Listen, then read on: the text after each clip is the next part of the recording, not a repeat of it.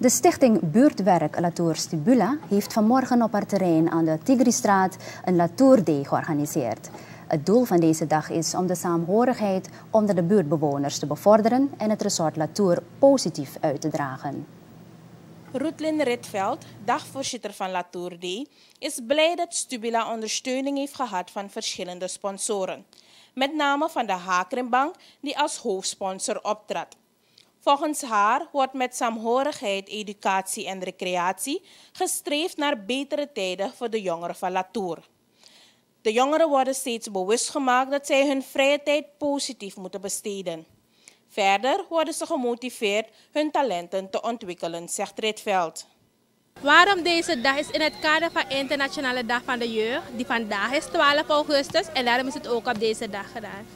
Deze dag hebben we ingesteld of we hebben het tot stand gemaakt met verschillende spelen.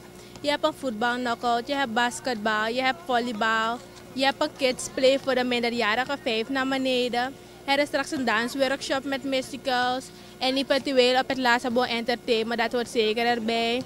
Er zijn hapjes en drankjes. Je hebt ook ondernemerstenten voor de mensen die hun producten willen verkopen. Geven we hun ook de gelegenheid. Maar alles is letterlijk mensen van het resort Latour. Rutlin Ritveld, dagvoorzitter van de Latour Day, een activiteit van morgen georganiseerd door de stichting Buurtwerk latour Stibula.